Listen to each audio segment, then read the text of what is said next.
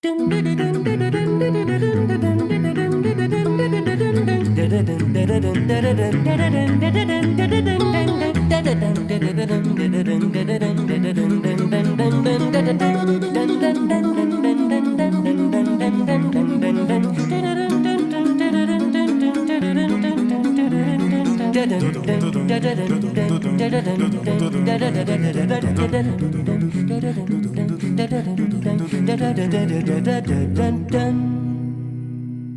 evening, ladies and gentlemen. We're so glad to welcome you as part of our community tonight. Please note that this webinar is being recorded and distributed live stream. By entering this virtual meeting room, you give your consent to be recorded and distributed by Simeon Morrow, Executive Communications Coaching, and other third parties.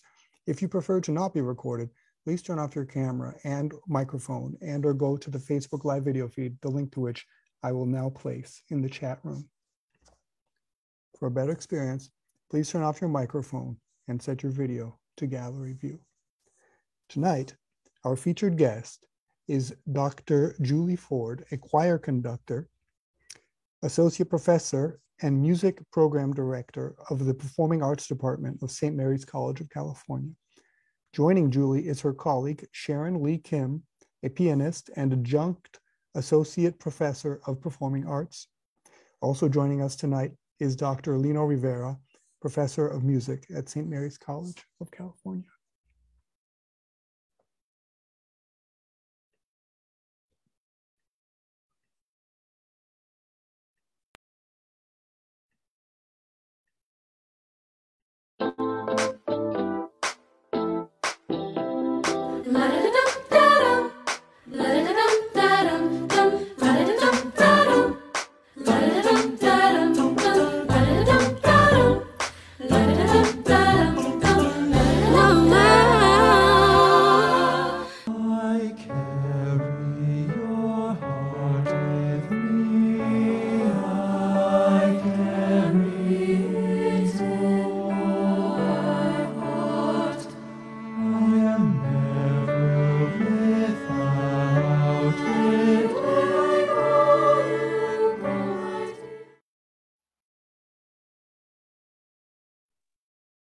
Welcome, Julie.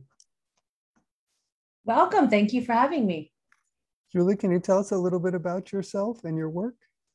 Absolutely. Well, I am a classically trained musician, primarily in terms of my academic training, conducting, early music enthusiast, went off to Eastman wanting to do orchestra and learn all about performance practice, super enthusiastic about Bach and Renaissance, all these things. But I also always had this other part of my life, which was jazz. And as I was traveling through my studies, I really struggled to be able to do both.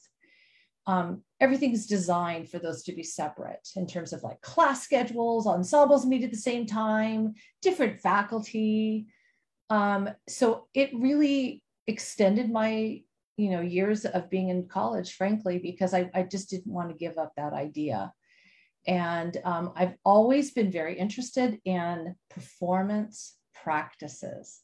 And that includes jazz. How is this music performed? What's the history? And then how do I bring it in an authentic way? So that's always been my passion. And I came to St. Mary's about 10 years ago, but before that, I worked at it. I got hired by a church because they wanted to diversify. They didn't want just traditional. So I spent about 10 years working with all these community choirs, hiring orchestras, hiring jazz combos, training up children's choirs and adult choirs, and trying to mix all these genres up in one church service or in one concert. I reached out to Temple Isaiah wanting to do interfaith music. So I've always had this passion for integrating music, integrating different communities. And I mean, it is diversifying, it is inclusion, but it was kind of organic as an artist where I came to that point. And Julie, can you tell us about how you got interested in jazz and into choir conducting or classical music in the first place? You said that you went to Eastman School of Music, looking to learn classical music, I guess you said orchestra music. How is it that you developed such tastes for all these different kinds of music? I guess that's maybe more common today, less so before in the conservatory. Yeah, yes, I think that's kind of interesting question. I started learning piano in preschool, and then I wanted to continue after, it was like a piano preschool class, and I wanted to continue lessons. So I started really young. And the thing was that I had a teacher who was a literal hippie. I mean, a hippie. Thank God I did, because she kept me studying piano all the way until I was 16 or 17 years old. And the only way I stayed in, I'm convinced, is because she was so outside the box. So I'd show up for my lesson and she'd say, let's get to that Mozart sonata. And I'd play it. And then she'd say, I don't really think it sounds any better than last week. What have you been doing? Because your mom says that you're at the piano all the time. And I said, well, I figured out how to play this Beatles tune. And she said, well, let me hear it. So I'd play things that I learned by ear, or whatever music was in the air. It was like Earth, Wind, and Fire. My parents, so asking how I became so diversified. My parents loved classical music, but they loved every kind of music. And there was always music playing in the house. And I would try to play by ear. And so thank goodness, my teacher, she would assign me the same darn Mozart assignment for a month until I'd get my butt in order. Not that I didn't love the Mozart, but can I be honest? I wanted to play Mozart my way.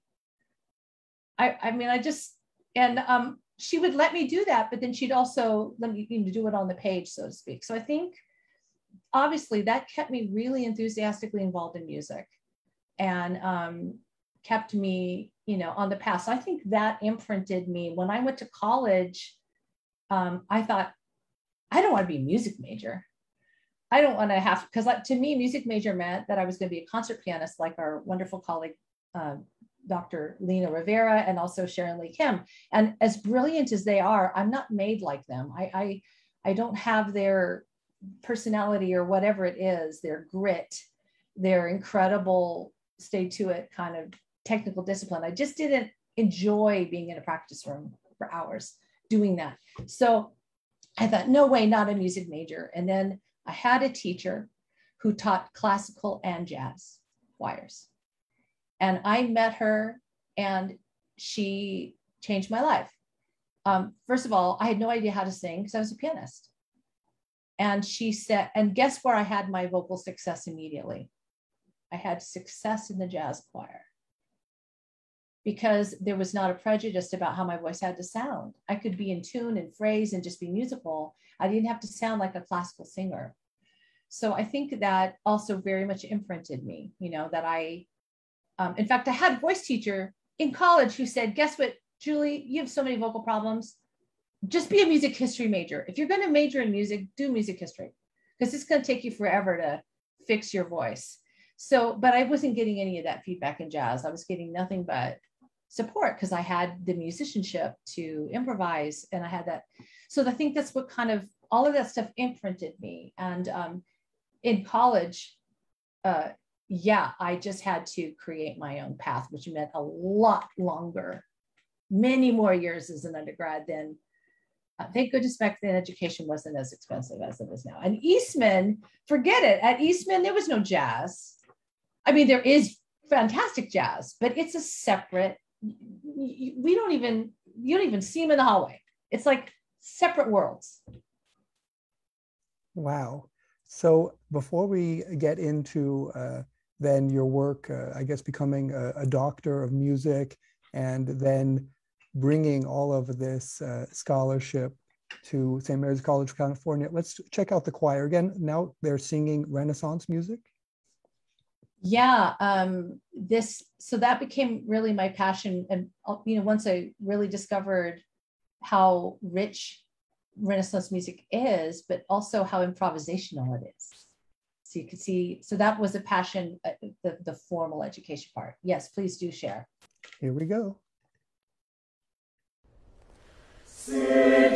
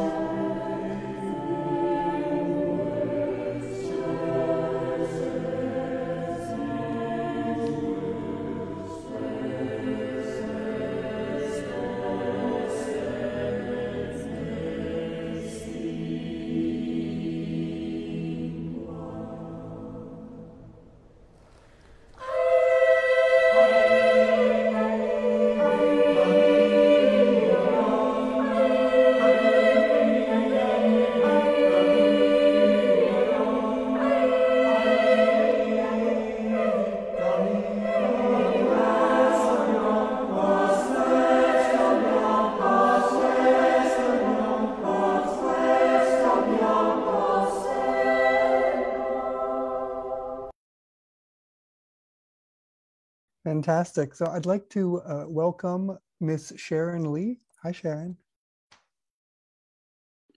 Hi there. Could you tell us a little bit about yourself and your work at St. Mary's College of Sure. California? Thank you for having me. I'm a professional pianist and a music professor at St. Mary's College, where I teach and have taught classes like music history, theory, chamber music, piano, and of course, choir. I'm the vocal coach and pianist of the voice students, which keeps me on my toes because the students bring a wide variety of music. I coach the singers in the standard classical vocal literature, like operatic arias, lieder, and chanson, but also pop songs, Disney songs, jazz, rock, and the list goes on. Definitely keeps me on my toes, and it's always fun. I am also the assistant director of the Chamber Singers and the Glee Club. And I have to say, it's just such a pleasure working with Julie because she's not only my boss and colleague, but she's a very good friend. And I feel so lucky. Besides teaching at the college, I teach privately and I perform. I have a private piano studio, and I also perform throughout the year, mostly on weekends with professional musicians from the Bay Area and throughout the nation as well. It is my passion to perform. I have degrees from UC Berkeley with a focus in solo piano and composition, and at the New England Conservatory, where I found my joy in collaborative piano. I specialized in chamber music and vocal accompanying. So with that said, besides teaching at St. Mary's, I am a freelance pianist gigging with musicians from the San Francisco Symphony, the opera, ballet, and other groups as well. I'm the pianist of Ensemble Ari, a chamber music ensemble that performs an eclectic mix of standard classical chamber repertoire, solo repertoire, and new works as well. So that's a nice variety of chamber music. And going back to St. Mary's as the assistant director there, my roles include leading sectional, stage managing, singing with the students, adding choreography sometimes, leading team building activities, and of course, provide piano accompaniment, but not always at the piano. Sometimes you'll see, for example, in the next video, I am providing accompaniment behind the djembe. So I hope you enjoy the next tune. It's Shosholoza.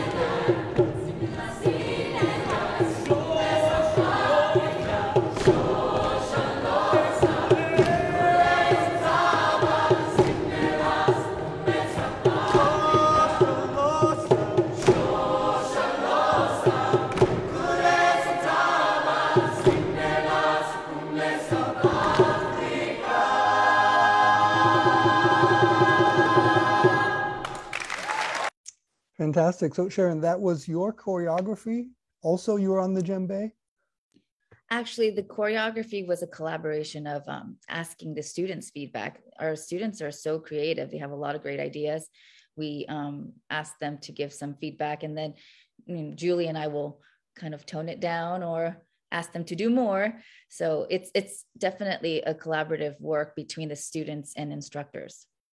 Well, seeing them dance and sing like that so well, it really makes the audience envious. You really want to be up there yourself. So Julie, so tell us a little bit about how you got into conducting. You told us how you went between singing, piano, different genres. Then how is it that you got interested in conducting? What was your early career like? Well, I think I mentioned I started college not a music major. I wanted to do pre-law. And honestly, the music faculty kind of teamed up and bent my arm and said, "What are you thinking?" Like they could see that my enthusiasm for music and my sense of discipline, obviously all those years of piano situated me so well to excel in theory and piano skills and things like that. But I kept saying, I don't want to be a concert pianist. Sorry, my beautiful colleagues. I'm glad you are, but I didn't want to do that. So I had no idea and then I said, I certainly don't want to teach. Heck, I don't want to teach. That sounds awful. And then my choir director, who was such a profound musician, the one who did jazz and classical, all of a sudden I realized I could see myself in her. I thought, she kept saying, you can conduct. You can be a conductor. And I never thought about that. So pretty early, I'd say like at the end of my freshman year of college, I was like, okay, I'm switching to music and I think I want to be choral director. And I better learn how to sing because that's going to be a thing I need to know. And I better find a voice teacher. The voice teacher I had, the one that told me I had so many problems, and I better quit her and find someone who can help me. So that's what changed me. And she was amazing because she let me conduct really young. I mean, maybe my sophomore year, she just got me up there conducting rehearsals, conducting physically in concerts. And then she took me in tow all up and down the state of California whenever she did festivals, and she would put me on the spot, and she kind of threw me in and helped me imagine that's what I could do. And Julie, so right from the beginning, you had successes. It wasn't really anything hard that you had to overcome besides learning how to sing correctly after that bad experience with the teacher. But the conducting career actually it was smooth sailing. Well, in some ways, yes, in that I didn't really understand that this was something really big deal that I was doing. It just kind of organically happened. I think if I had had a moment to stop and really think about it too much, I did have a lot of stage fright. But somehow having your back to the audience, it makes it a little less scary. But then the reward was there. And also, I mean, I really do think because of all the non-classical music that I was singing and growing up with, I felt the music was physicalized for me. Since I was so immersed in the Beatles, Earth, Wind and Fire, the Carpenters, anyone, you name it, Stevie Wonder, I kind of grew up moving and dancing, and conducting as an extension of that made sense. She also started off, this is really maybe kind of, I've never heard anyone else say they experienced this. My teacher, who was from the Philippines originally, she taught me Tai Chi moves first before I learned my conducting gesture. And what do Tai Chi movements consist of? What does that mean exactly? Of course, I didn't go deeper into the study yet. I still hope to in my life, but the basic principle is that nothing ever stops. Your body's in constant motion. So the parallel is that, there's motions like this, where you're doing even and beautiful, undisturbed, peaceful motions. So the idea that, music, even through the rests, music shouldn't stop, right? We know that. And so I think that all kind of came together for me, really, to just, the conducting became an extension of my musicality. And this concept of motion and music just all seemed to be blended together for me. I think, Fantastic. Let's take a look at another video of the choir.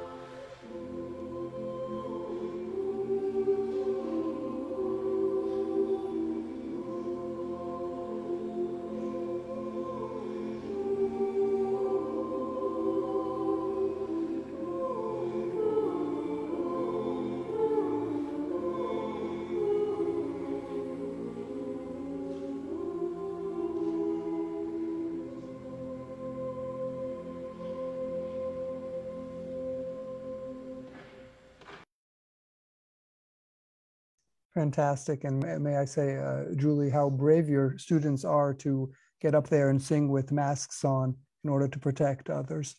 So, Julie, can you tell us, when you're conducting that, when you're preparing that kind of music, how are you teaching your students? I could see that they're moving also while they're singing. I could see a little bit of Tai Chi in your movements. You know what? I have a saying that the students say back to me like a mantra, that groove is not optional. And of course, that really, when we talk about groove, we usually use that term when we're talking about non-classical music. It's more of a colloquial term for rhythm and blues or jazz or rock and that one. But I don't approach it that way. I believe you need to be in the groove. And if you are totally stationary, then your whole body is not engaged. It's just not.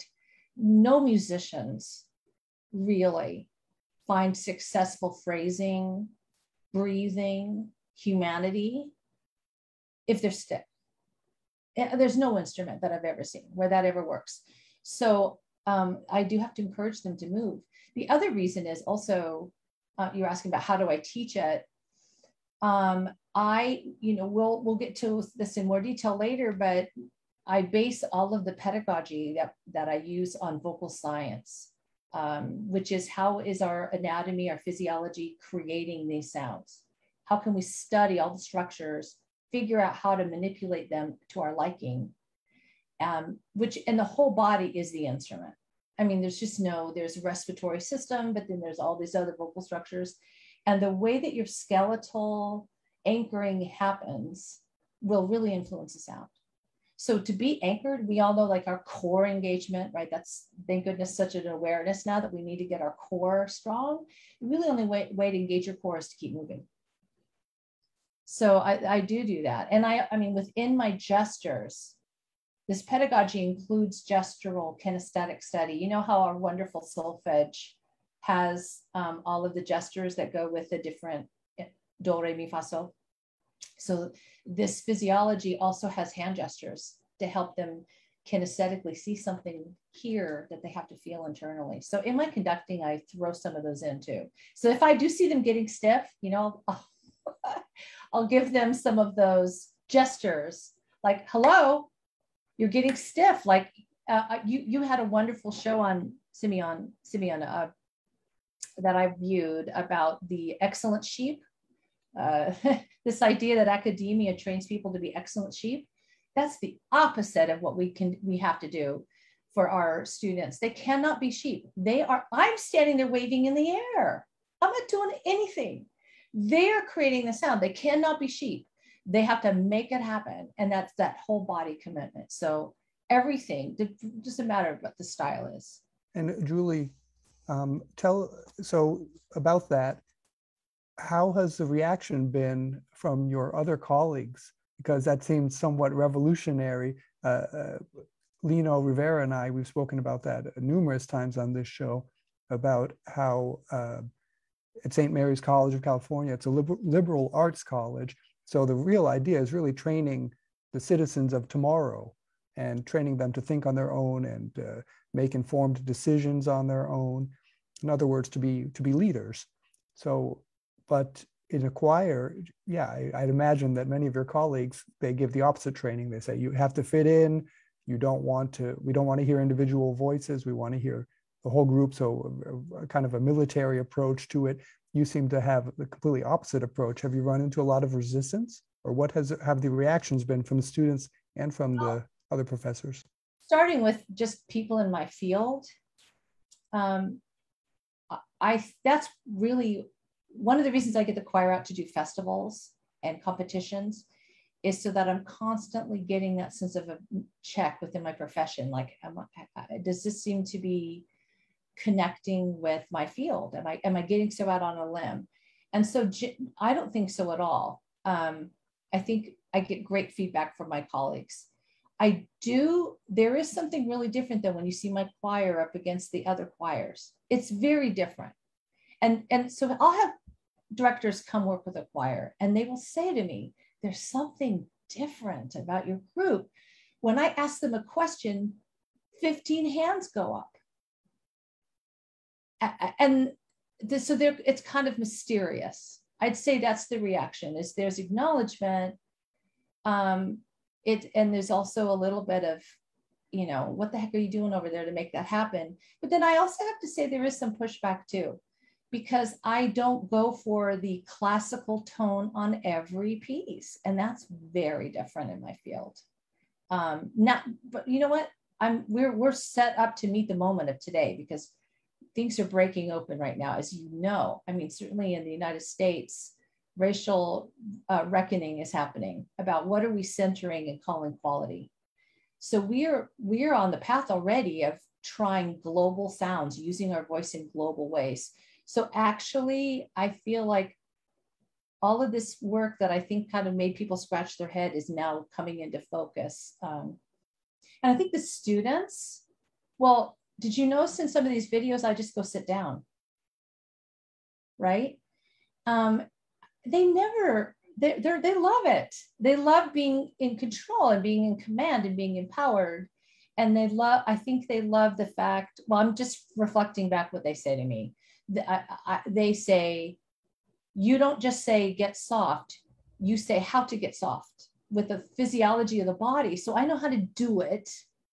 And then you say, what is the motivation for being soft? So I know how to embody it. So I feel like my greatest compliment is that they don't need me anymore. That's what I'm working. I'm hoping they graduate and they don't need me. I mean, I still like to be friends, but to go out and do their own thing. And Julie, just before we move on, because you will be giving a presentation about your research, also in that episode we did with Jonathan Zimmerman and Bill Deresiewicz, they both talked about how, for example, Jonathan Zimmerman, he received the best teacher award prize, and he said that most of the other faculty would never want to have that, and that because he was a great teacher, in fact, that somehow the prejudiced idea was that his research was meaningless or that he didn't do research. How do you see that? Clearly, you're a popular teacher, and your students love what you're doing, and you have an extraordinary impact on their lives. What do you think about that as a researcher? Yeah, well, it's interesting. We had a moment, so I mentioned we go to competitions. We go to competitions every 2 years. We go to the World Choir Games. And so you have a decision to make. Are you going to create music that will win the first prize? Because that's not what I do. Although I know how to do that. I feel like I'm well trained. I could do that if that was the goal. So we had a moment that involved the students. We were in Latvia, and we had just qualified for what they call the champions category. We just qualified, but the people who qualified us was a panel of judges. They cautioned me. They said, we think you're ready for this, but we really think that all that movement is not going to be what is expected, and it might be distraction. So we were doing an African piece. And by the way, as that choreography is very informed by African dance. I know there's lots of kinds of Pan-African dances, but in general, the bending of the torso and these and we actually traveled to South Africa. So we got some of those movement ideas from the source. But anyway, they were saying that they were cautioning me. We caution you. That's probably not going to go over well. And the other thing is this piece that you played up front, the Sicchio vorrei morire, the Monteverdi. They said, you're doing all these ornaments, you're doing all this tempo flexual, we think you should tone that down. That is not the standard way. And if you really want to do well. And so Sharon and, I went up, we went to the students and I said, listen, that Sicchio vorrei morire is based on my research. I know my primary sources. I know it's sound, but it's not the way it's done. Are we here to win? If look, I don't care. My ego can go out the door. What do we want? Do we want to go in there and just do what the competition demands? Or do we want to do what we believe in? I will tell you that you need to make that decision. I can't make that decision. And they all were like, screw that. We want to do what we do. But it was because also they knew that it was based on research and scholarship and thoughtfulness. And do you know that Sicchio vorrei morire that we did got the highest score of any of our pieces? And the result, did you win the competition? We won a gold medal. So wow.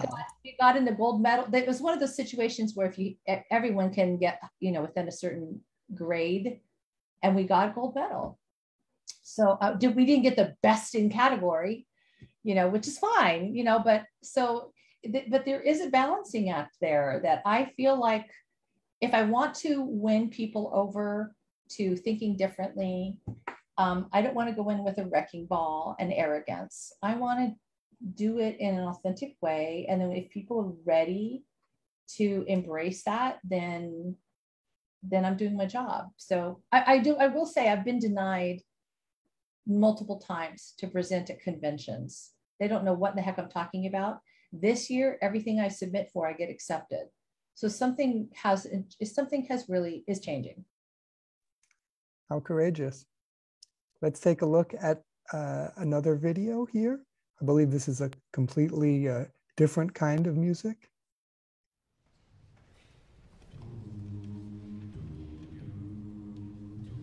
What would you do if I sang out of tune? Or just stand up and walk out with me?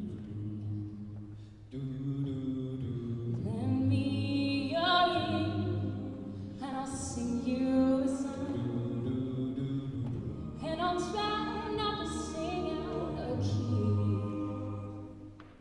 Give by a little help from my friends.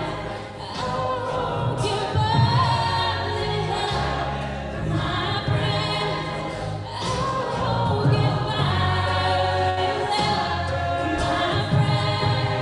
Oh, give by a little help from my friends. What would you do when my love is away?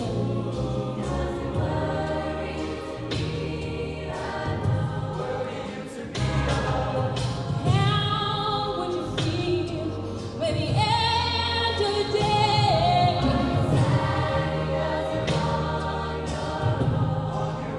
Oh, I give up for my friends. I give up for my friends.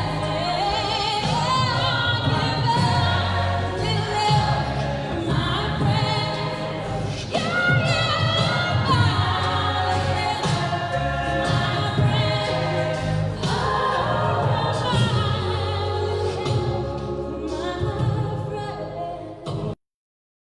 Fantastic. So Sharon, would you be able to tell us a little bit more about how you met Julie and how Julie has influenced your work? Like you said before, you were mainly a classical pianist and a collaborative pianist and a composer. Now you're playing the djembe, you're doing choreography. Oh, yes. We're always having a lot of fun at St. Mary's. Well, let's see. First time I met Julie was about 10 years ago when I was part of the hiring committee, and Julie was hired by Lino, myself, and another colleague. And there was something about her. I said, this is the person we need to hire. Anyways, fast forward a little bit. We had our first official meeting over some coffee and some lunch, and it was love at first sight. We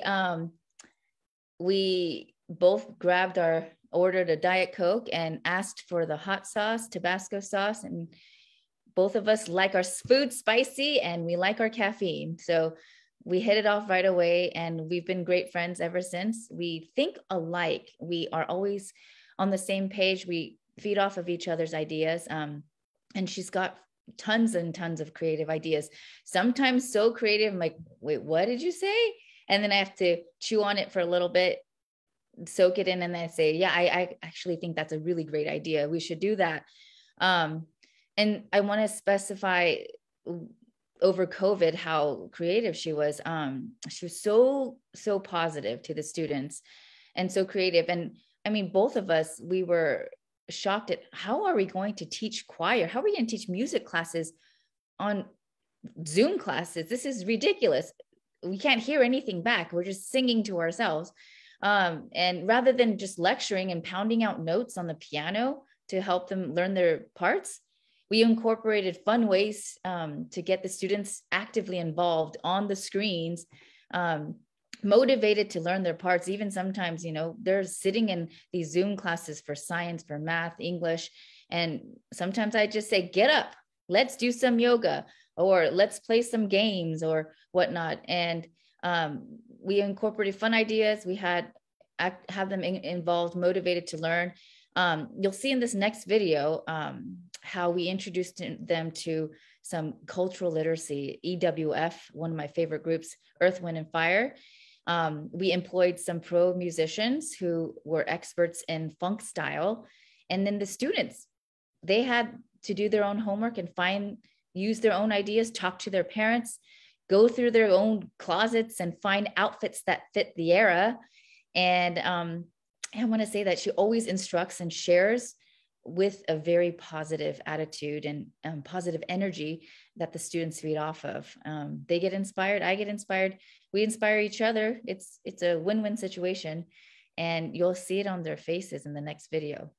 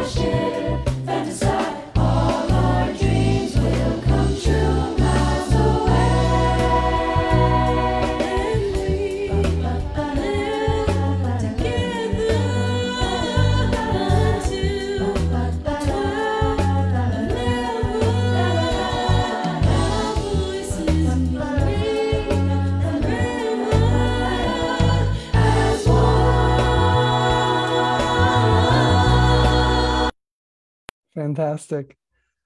So Julie, now I'd like to turn it over to you for your presentation about choir conducting symposium.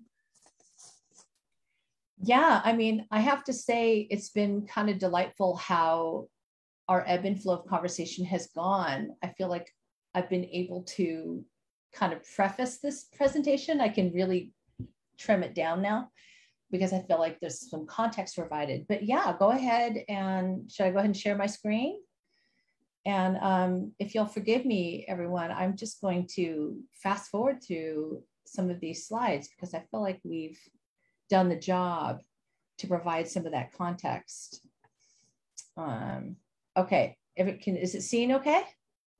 All right, so this is actually, we were able to already do some listening. So, and you know who I am. So I guess probably a question that's out there is, what does genre biased mean? I have searched and searched to describe what we're doing, and I really can't come up with anything better because it is what it is. And what I am getting at is how do I make these repertoire choices? I'm not just choosing Earth, Wind, and Fire because it's fun. It is, but Bach's fun too. So why am I choosing Earth, Wind, and Fire? I'm choosing Earth, Wind, and Fire because the groove is not optional. You have to groove. Almost everything is syncopated, and it's so easy to rush if you don't understand inner pulses. So in other words, I'm choosing music that will teach our learning outcomes. What do I want these students to learn? I want them to really understand that rhythm is not just the big beats, it's all the inner pulses. And so that's a learning outcome. There's a lot of major 7, minor 7, flat 5, a lot of jazz chords, a lot of extended chords, alt chords, and they need to challenge their ear to sing minor seconds and sing that crunchy harmony. So that's what those are, our learning our intervals. And then at the end of the day, I want to create something that's artistically beautiful. I have a long arc in mind. I want these students to stay involved in music, and I want them to be advocates for music. And I want them to experience it. I want them to have these experiences they look back on and they understand how their life was better, right? And I love that they know Monteverdi now. I love that they know Palestrina. I know that I love they know Earth, Wind, and Fire, and they know Norwegian music, and they know how I love the fact that they are experiencing beauty and seeing beauty in all forms. And then also fostering community. That's why I do choir, and I'm not doing, you know, other kinds of things with my musicianship. So then it becomes, well, how do you define community? Who's going to be in the room? Just people who read sheet music? Or just people that know how to dance, or just people that can sing in a classical tone? I can't have all of those things be prerequisites. So when it gets down to it, when you're in an ensemble, you have to have a good ear. You've got to have a good ear. You have to be able to hold harmony. So basically that's it. I just need to know they can discern intervals, difficult intervals in a pattern, they can learn quickly, and they can sing harmony. Also that they have some embodiment. If they come in stiff as a board, I don't think they're ready to do this kind of global learning. So how do you define the community? It just, you know, we have to not have barriers. And genres, if you're stuck in a genre, it can be a barrier. It's not as inclusive. And then non-genre bias means I'm going to empower the students to explore and feel confident about they can engage all these different styles. They're empowered. They understand. You figure out the primary sources. You analyze the music. You figure out what's powerful about it, and then you figure out how to apply your musicianship to it. Does that make sense? You know, so instead of saying, "Oh, I teach 8 chamber singers. I'm going to go do chamber singers music like my profession, and I'll do some early music. I'll do some romantic music. I'll do some 20." Instead of kind of that as my starting point, I have a different starting point. But then I also have to say, I have them for 4 years. So surely in 4 years, I can make sure they're exposed to Bach, Beethoven, Brahms, all of these fantastic traditional composers. But they can learn about Stevie Wonder and the Beatles, and they can learn about Beyonce and, you know, more modern voices too, and how they're making that music happen. So I'm going to also mention that I draw upon their strengths. When Sharon and we do our auditions together, we take notes. We have them sing 60 seconds of any song that they like, you know, like on, you know, American Idol or Sing Off or these shows. Come in and sing 60 seconds of anything. And that's when you see who they really are, what's influenced them, what they like. And we take note. Oh my gosh, this person can do vocal percussion, or this person can really belt. We've got to think about including a belt song, or this person's got gospel background. We can really use their life experience to inform a work. Let's make sure to schedule to program a gospel piece. So that's really what non-genre bias means, I think. And then, of course, you know, forgive me, because some of these are, I don't want to get too bogged down in this PowerPoint, but I think it might be helpful to walk away with a sense of these 3 things. What does it look like? And what do the students experience? And what are the benefits? Well, fortunately, because of the way we've designed today, you've seen a lot of what it looks like. And I don't need to give you any context. I'm going right through all of that because we did that already. What does the non-genre bias program look like? Well, basically, we have a choir with 2 names. It's just the one choir. We meet at the same time, and they learn everything. We have the chamber singers, right? And that means that we can sign up for festivals. And Simeon, I think in your introduction for this program, you said something like, when you think string quartet, you think you have an expectation, right? You're gonna see 2 violins, viola, and cello. Well, so chamber singers, people have an expectation within the music culture. Oh, that's going to be classical music and bel canto, Italian traditional classical singing. So we have that name. So if we need to be in that kind of fit in that kind of lane, we'll do it. We also call ourselves Glee, and who knows what Glee is? Nobody knows what Glee is. Glee can do anything. But Glee is, if they want if there's a party on campus and they want a lot of fun, they don't call up and say, we want to hear the chamber singers. They call up and say, we want to hear Glee. Well, they don't know it's the same choir. We just change our uniforms. That's it. And frankly, we pretty much mix it up no matter what. Lino and Sharon might remember my very first semester, the choir got called to sing for the Christian Brothers, which is we're a Catholic college, liberal arts college, and the Christian Brothers are kind of the core of our history and our culture. And so these are basically Catholic brothers. And they were having a dinner party. And I said, oh, we have got to do this Ave Maria by Victoria. We've got to do that. They're going to love it. It's in Latin. It's Renaissance. They might even have heard it before. And I remember the students going, are you crazy? This is going to be in this dining hall. And I'm like, trust me, everybody loves beautiful music. It doesn't matter what century it's in. So of course we did that. We didn't open with it. We did some other things, but then I prefaced it. We sang that and there were tears all over the place. And so, I mean, it is managing expectations, right? And then understanding the student, helping the students to understand why we're doing this. So I'm kind of mindful of time. I'm going to just let you know, the one thing that does, if you want to go deep into some of these genres, you need an advanced, smaller group, jazz in particular. So we do have an advanced ensemble, jazz singers, but guess what? They have to also be in the choir with two names. Does that make sense? So, and we sometimes, this year especially, we've taken the chamber singer, we've taken like the juniors and seniors, and we formed a separate set of work, like Afton and Monteverdi, and some of our beginning people, they did more. So I do have, within this model, I have ways to do beginning, intermediate, advanced, because you have to, right? But the way it's structured is they're all in choir. Who cares which choir? It start mattering less what they're called. And then I'll just say that we have vocal science pedagogy, as I mentioned. So instead of teaching the traditional way, the Italian tradition that's imprinted all of Western music profession, we teach, they learn how to use all these things, and they learn how to belt. In that last excerpt that you played of a little help for my friends with the microphone, you heard her kind of yelling and belting. She's doing that in a very vocally healthy way. She knows exactly what she's doing. She could very well sing the next piece in an opera tone. And I can tell you, she can do it. Right, Sharon? She can totally do it because we're grounding it. So we're grounding it on that musical application of technique. And our teachers all teach the same way.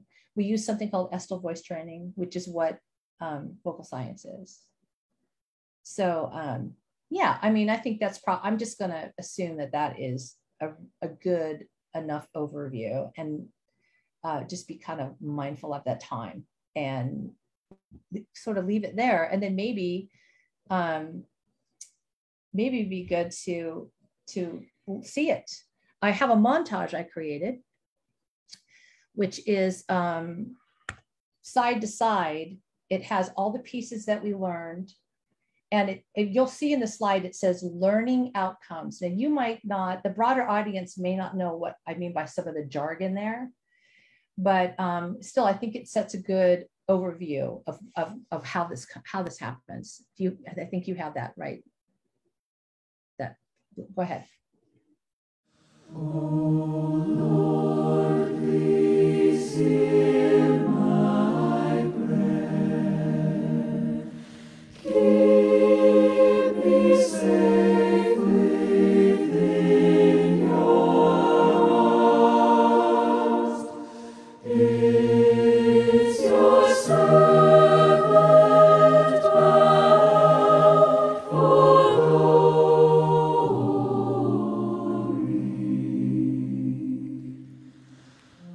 My romance doesn't need a blue lagoon standing by. No month of May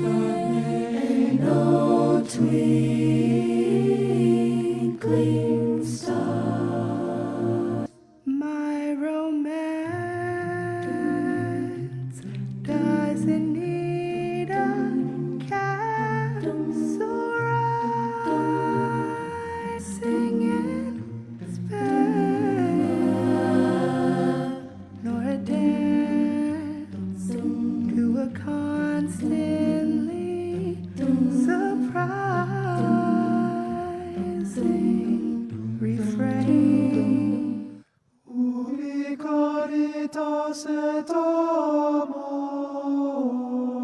Deus ibi est, congregavit nos in unum Christi amor. Ubi caritas et amor Deus ibi est, congregavit nos in unum Christi amor, Christi amor.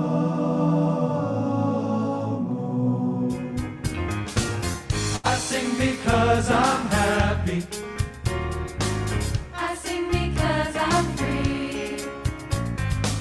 His eye is on the sparrow, and I know he watches me. Yes, I'm so happy, yes I am. I'm so happy, yes. I'm so happy, yes I am. For his eye is on the sparrow, and I know he watches me.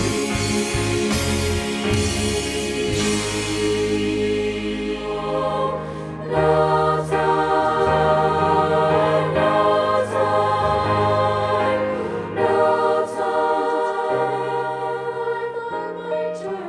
I'm on my journey, no time to eternity, no time to wait for you, no time to eternity, as a father's journey, no time to eternity, no time to wait for you, no time to eternity, because I'm happy. Clap along if you feel like a room without a roof. Because I'm happy. Clap along if you feel like happiness is the truth. Because I'm happy. Clap along if you know what happiness is to you. Because I'm happy. Clap along if you feel like that's what you want to do.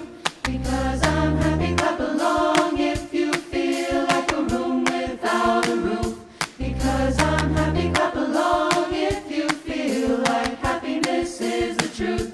Because I'm happy. Clap along if you know what happiness is to you.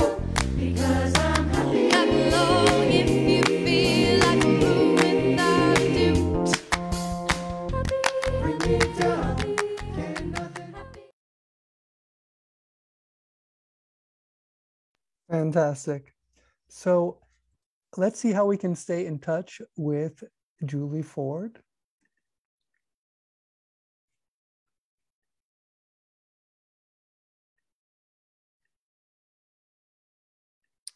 There it is, julieford.org.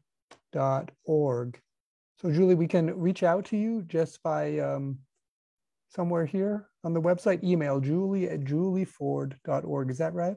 Yep. I'm a whole organization. That's how Wonderful. complicated my life is. Yeah. Fantastic. So thank you so very much to Dr. Julie Ford, and thank you very much to Sharon Lee Kim. Thank you for everybody for being here. And thanks for inviting me and us. So let's take a look at what's coming up next Wednesday. We have Juan Munoz. What is urban thinking? Since the Industrial Revolution, ever more citizens have eagerly left behind self-sufficient rural lifestyles to become wage-earning employees. Among the trade-offs of that career switch is moving to crowded urban centers that are ill-prepared to deal with influxes of newcomers. It's a historical anomaly, but today, even in the midst of a global health pandemic, most of the world population lives in cities, and soaring urban real estate prices reflect their undiminished desirability. So, the designs of urban planners have immense potential to improve human well-being, but it may be equally difficult to implement them. The architect Juan Munoz teaches a university-level course called Urban Thinking. Come welcome Juan to our show, and he will introduce urban thinking and give us a look at cities that all of us would want to call home. As always, all information about upcoming shows is available at www.simeonmoro.com. Again, that's next Wednesday. Juan Munoz, what is urban thinking? Once again, thank you so very much to Dr. Julie Ford, to Sharon Lee Kim, and to Professor Lino Rivera. Thank you very much to Agnieszka Rivole for her support of this show. Most of all, thanks to you, our participants who make it all worthwhile. From Vienna, Austria, from New London, New Hampshire, from the Bay Area, California, goodbye. See you next Wednesday.